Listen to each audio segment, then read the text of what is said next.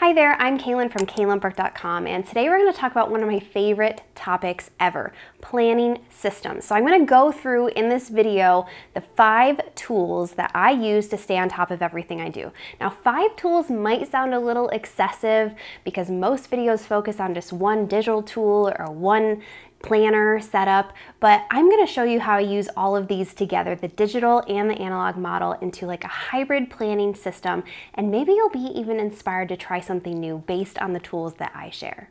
The first tool I use is Google Calendar. I mean, who has not heard of Google Calendar?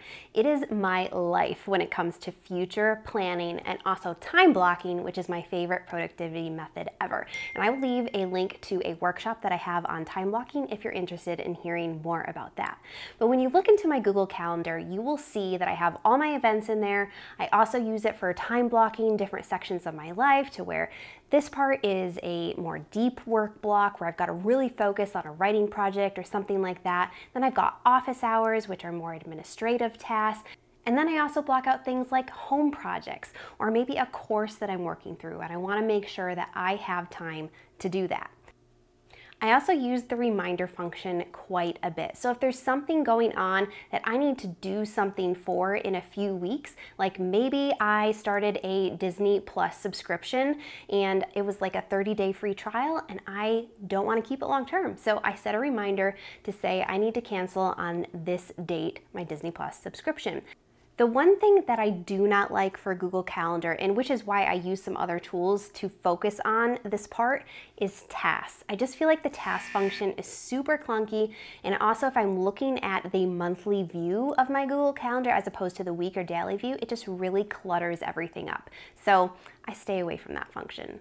The last thing I'll mention about Google Calendar, which you probably already know, is that it syncs seamlessly between your phone and your computer. So anytime I'm on the go, running out the door, and I need to check my calendar, I can just open it up on my phone. I also use the Google Calendar widget right on my home screen, which tells me exactly what I have coming up on that day. Now, before I move from that big picture planning of Google Calendar into a more weekly view of planning my different tasks, I want to insert goal planning in here because I think it's so important to mention that the reason why people struggle to meet their goals is they don't find a process or a way to integrate the steps of that goal into their weekly and daily task systems. And so that is why I use a goal planner. Now, the planner that I use is the 6-week sprint goal planner. And I love this method because it's not so long, like months down the road when you set yearly goals and you lose your motivation the longer it takes to try to get there. It's also not too short like a month. 6 weeks is just the perfect sweet spot to reach a goal. Now, I recently did a Etsy shop. I built an Etsy shop using this method. So beginning to end in 6 weeks, I'll leave a blog post below if you're interested in that, like learning how I did a case study using this planner. I'll also leave a link to the planner. But what I want to mention here is that anytime you have a goal, there is a week-by-week breakdown that you have to do in this planner, and then you have to migrate those tasks from the week-by-week on here into some sort of planning system that you use so that they get done. Now, I use Notion, which is what I'm going to talk about next when I'm planning my weekly tasks. In Notion, I focus on project planning, content planning for my business, and then also weekly planning. I'll kind of break down how I do this. So the first thing you're going to see here is my personal dashboard. So I've got my routines on here. I've got some pages regarding my home, books, personal life that I reference. And then on the right side, you will see a list of a couple projects. So projects are anything where there is more than one task to complete. And I just find it's really helpful in Notion to kind of break those projects down. And also I collaborate a lot with my team on projects, so it makes sense to have them in a digital tool.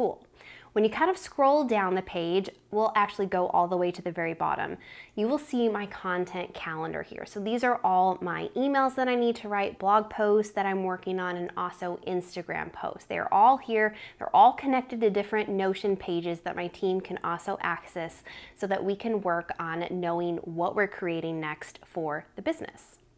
When you scroll back up a little bit, you are going to see a weekly task section broken down into things I need to do for work that week and also things that I need to do for my home/personal life. And then there's a little recurring task section at the bottom here But the reason why I keep my weekly tasks in Notion rather than in my actual paper planner, which I will get to next, is because it's out of pure laziness, honestly, because I did not want to keep writing tasks from week to week if I didn't complete them.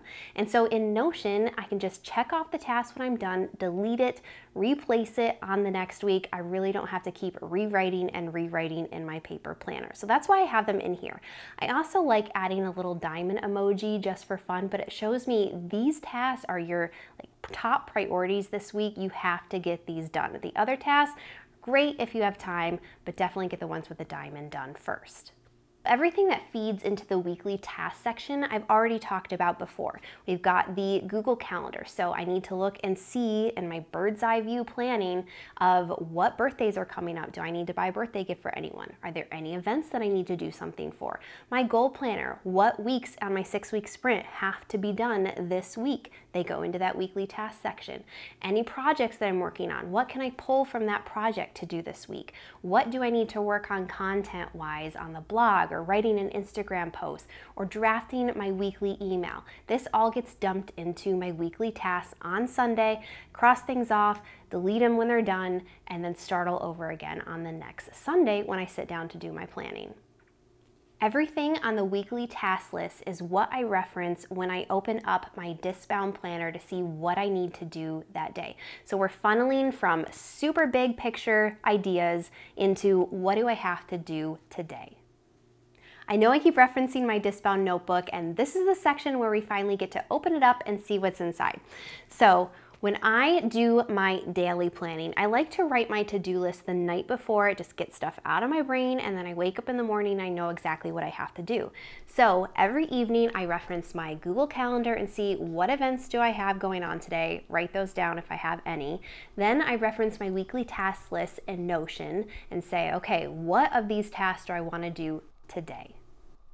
I really prefer day-to-day planning in my Discbound rather than spreading out all the tasks I have to do that week across the week, because otherwise I just use an excessive amount of whiteout trying to replan my days. Maybe a task took longer than I thought it would, or I wanted to tackle it on this day and not that day. It just gets all messed up. So just the night before, I only plan the next day's tasks, only focus on what do I do this day. Gives me so much flexibility, because at the end of the day, if I didn't finish everything on my list, I can just migrate it over to the next day and add any tasks that I need to from my weekly task list as needed.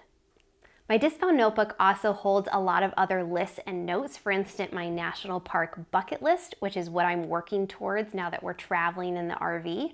I also, depending on when you're watching this, the holidays are coming up, so I've got my Thanksgiving meal plan, a holiday baking list. I just love keeping these inserts in my Discbound notebook. And if you're interested in the way these inserts are designed, I have awesome news for you. I have a printable planning library full of almost 200 of these inserts that you can check out if you are interested in. I will leave a link to all the membership options below.